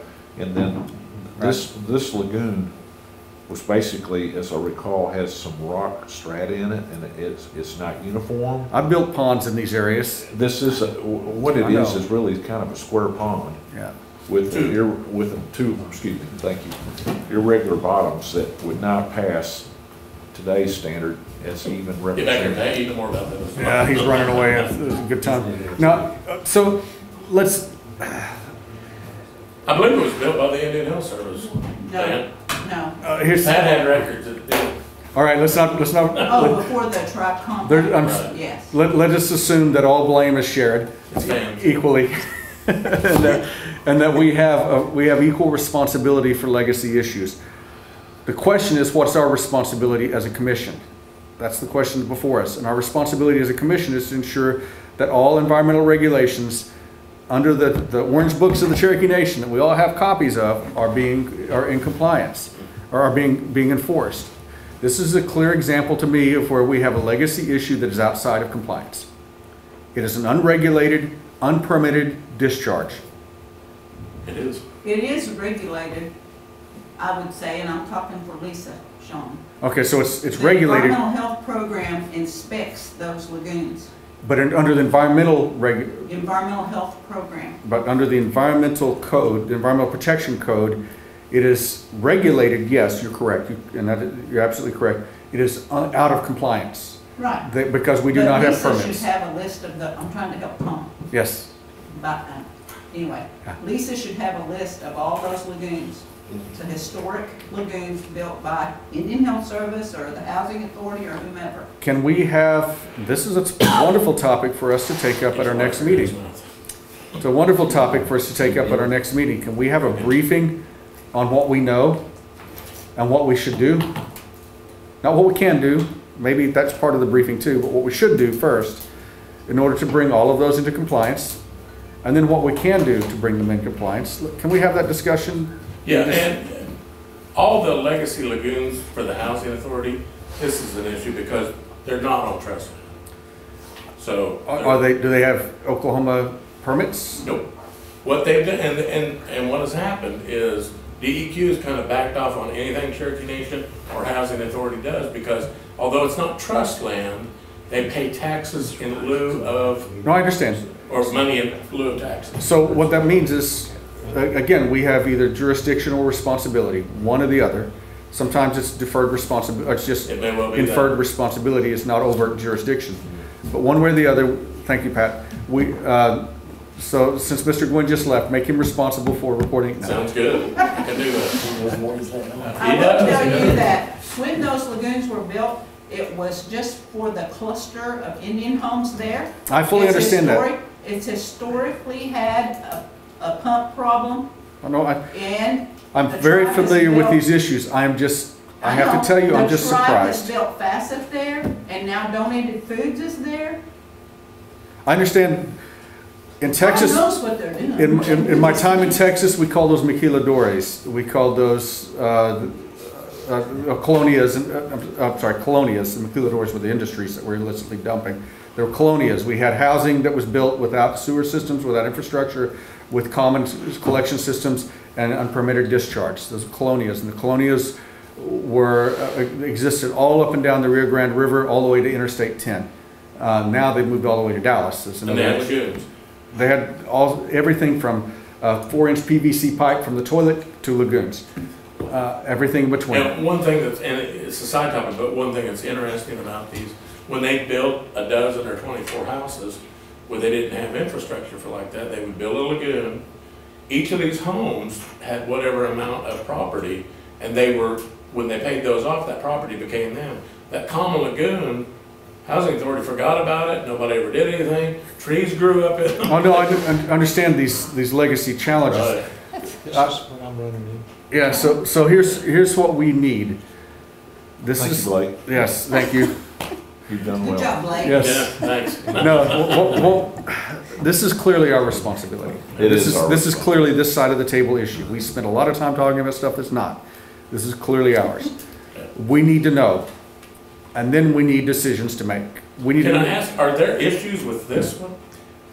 The way this came about, Tom, I'm setting up working with several people trying to set up a litter control meeting on Friday, the 13th at 10:30 at the Adair County Courthouse.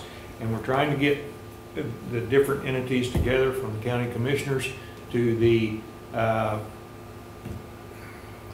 program administrator out of Oklahoma City, the DEQ representative from Salisaw, and the judge for the Adair County, to sit down and talk about ways to reduce the pollution and roadside litter, dumping issues. And in a conversation with the DEQ agent, I asked how things were handled through his office that regarded Indian land. And he said he runs into, and this is the way he did it, they stop, you're not needed here, that's on Indian land. And he said the lagoon has been an issue over the years, and we have not been able to do anything about it until it flows across Indian land, onto state land, and back onto Indian land. He said when it crosses state land, I do get involved. But I've never received a call. That's where that's on Indian land, you're out of it. So I've never done that to anyone. No, I know that. But he gave me the name of the person that did. But that's when I asked you to give this discussion so that it would bring it up and we could act or react accordingly. And it's always been said, especially by Mr. Fight, that the Cherokee Nation would like to be at least 1% better than the state agencies in regard to environmental issues. And I wholeheartedly agree with that. The lagoon issue was something a little bit new to me. I had seen them there, but I really did not know how they worked or what was involved until he started talking about them leaking and or running over. And just out of curiosity, the housing development that it serves, do they have individual septic tanks? No. So the primary wastewater lagoon. The affluent that comes to the lagoons is raw sewage? Oh, yeah, definitely. So it's a two-stage. That's all that goes into it. It's a two-stage primary wastewater lagoon, which was common in the '60s, common way to do collective waste treatment at the time. You can still do them today. But the criteria for today are a little different. They are. And a little more extreme. And they're predominantly evaporative. There's zero discharge except for extreme events. And so here's where we are. This is an issue that we have responsibility for. We have a fairly limited set of options in front of us. We need to know what they are. We need to know what the risk to the Cherokee Nation is from these legacy lagoons. That means we need to know the extent of them. We need to know the condition of them. And I assume that housing is the predominant responsible agency for them. They will say no, because it's on trust land. Who built them? Who built them? Indian Health Service. They built them for the Cherokee Nation, and there was speculation. Nobody knows this. It's been a while back. I mean, even Pat doesn't know exactly. Even Pat. There has been a lot of sewer leakage from, there's 2 pump. Well, of course they leak. That go into We stipulate they leak. Everything leaks. Well, yeah. Everything leaks. Eventually, everything And leaks. Dr. Matlock, anytime Indian Health Service builds things like that, if the tribe is still under the Indian Health Service umbrella, at the end of the project, the tribe signs off on a contract or whatever, releasing the Indian Health Service, and they are So the tribe assumes all full responsibility. So, and if, again, that's a question that's a down the road question about liability and authority. But here's what I see. We have legacy wastewater issues. We have responsibility to ensure that these are permitted under our compliance regulations. They have to be permitted. They have to be. If we're not the permitting agency, EPA is. If EPA won't, then the federal courts will have to be involved. That's our process path forward. That means who pays for that? This is Fan's point. EPA pays for this. It's pretty clear. Why? You're saying no, why? Who's responsible? We are not. We do not have an MPDS permit program. EPA does. Either the federal agencies are responsible or they're not. And under current Well, programs. what they will say, and I understand this, They might well permit it. It would be the Cherokee Nation's responsibility to develop the information for that permit. And they have to pay to have that done. Yes, certainly. EPA has to pay to have that done. No, they won't. Well, then, again, this is an area where we have been less than Why aggressive would they at pay for enforcing that our from rights from an individual, programmatically. That's the reason we need the inventory. They're not going to pay for an individual housing system. Right. Programmatically. I'm not advocating, I'm suggesting that our responsibility is to ensure compliance, and we do have a certain leeway on recommending process to ensure compliance when it comes to this sort of program area where there's not a discrete enterprise that's doing the bad thing. And that process, I would suggest to you that EPA has jurisdiction over our wastewater. We do not. EPA has therefore authority and responsibility, two sides of the same coin. They're responsible for cleaning it up. What we have to do is find impact. Is there an impact from that wastewater to us? Yes, we can demonstrate that impact. Then Department of Interior, the trustee of our natural resources, has to provide, has to clean up, has to remove that impact. They have to. The courts are very unambiguous and have been even through administrations about who's responsible for trust rights or for trust responsibilities. Department of Interior will do it under federal order if they won't do it otherwise, and they know that. The process is very clear. We submit a notice of finding of impact. And then after 24 months, if they have, under numerous federal rulings, if they have not taken action, then it is actionable at a higher court level, at the federal court level, if they have not acted in 24 months, if we find a finding of impact. Now, their actions can be minimal, and they certainly do these minimal things. They drip out resources to kind of tag it along. At least that's something. So what I'm suggesting is we need to get this ball rolling, because probably the soonest we'll see resources is 24 months after that finding of impact. Let's get about those finding impact, demonstrating impact. It doesn't sound to me like it's going to be hard to do. Right. I am an advocate of getting every dime from the federal government our citizens deserve. Sure. Every dime.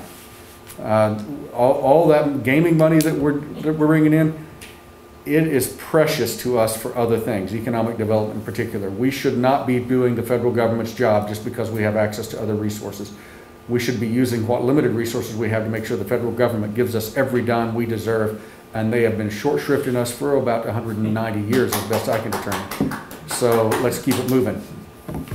That's to add to my soapbox. They will never pay. Yeah, move over. The soapbox is getting crowded up here. The land loss Yes. that the Cherokee Nation went through. Never will they pay for that. Nope, nope. Hold them to task. We could go to repatriation. Let's move back to Georgia. Northern Georgia is going to be, I'd love that. it's dry. My clan, the Palmers, came from Northern Georgia, but they were late comers. They didn't come here in 1890. So. Mine were early settlers, and we came from the Georgia area. Well, the Matlocks were early settlers from North Carolina, and they were in Cherokee Nation in Arkansas, early settlers, but they were unrecognized because they were early settlers. But my tribal roll member folks came from the Palmers in Northern Georgia, 1890s. They ran a mill over at Siloam Springs. Any other questions? So that'll be on the agenda for next. Yes, Laura, I'd like it to be on the agenda. I'd like the agenda item to be more than, well, we don't know. See what you can shake the tree, see what falls out. I know this is going to take us a while, and I know this is going to be a persistent issue. We're just digging into it a little, But right now, we don't see a compliance issue. Oh, there's a compliance issue. I mean, you know what I'm saying. Oh, with that, look, there is a systematic compliance failure. Sure. It's a legacy compliance failure issue that needs to be addressed. Are you asking, does there need to be compliance action on the lagoon? I'd ask you that. You're the guy who makes that call. There is no specific new issue to be addressed at this time. Yes, sir. But you know our regulations better than we do. And if Lisa and her group inspects them, she'll have her inspections in writing. Sure. Whether they are acted upon or not, I bet she will have all that in writing. But where this is going for us is ultimately we're going to have our own wastewater compliance program.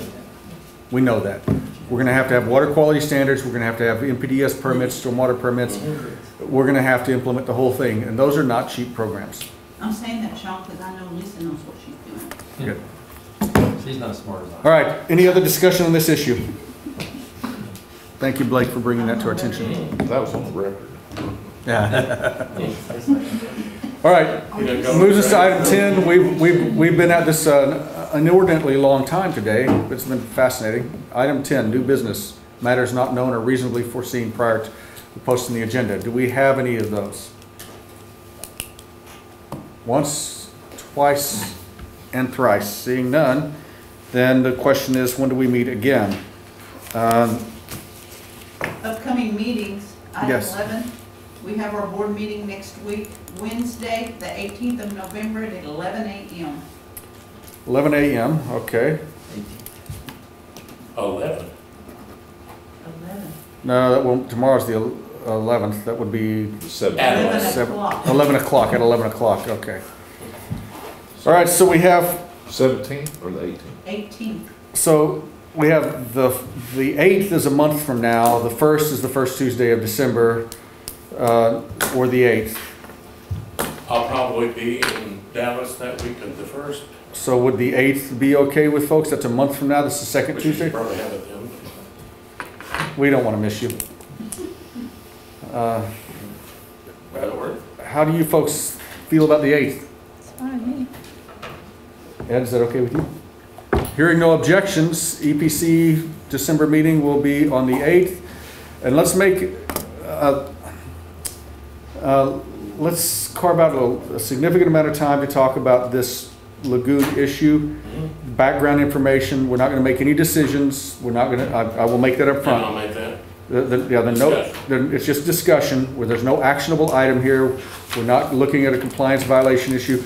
This is an informative meeting, the predominant topic of the meeting. So I'm suggesting that we could even give some of our reporting agencies an out that day. It's a busy time of year, to give us more time to talk about this. Written reports on it? Yeah, I'm okay with that. Are you guys okay with that? Unless there's a compliance issue. If there's a compliance issue, we need to talk. But if it's just a standard report,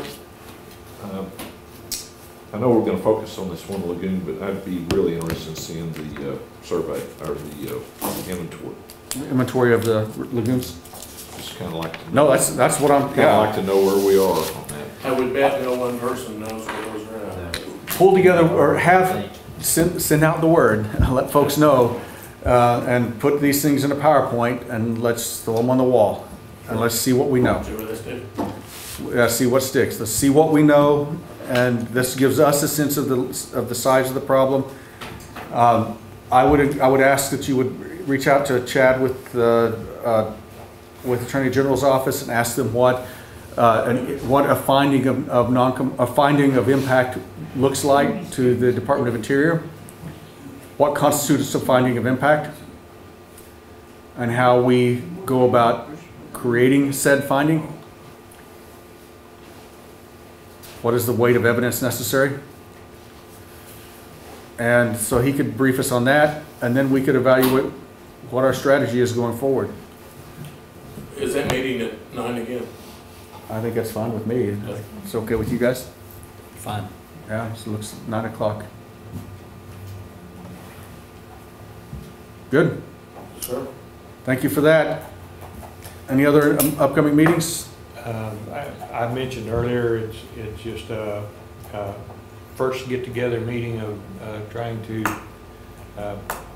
solve some problems on litter and wildcat dumping and the whole ball of wax through the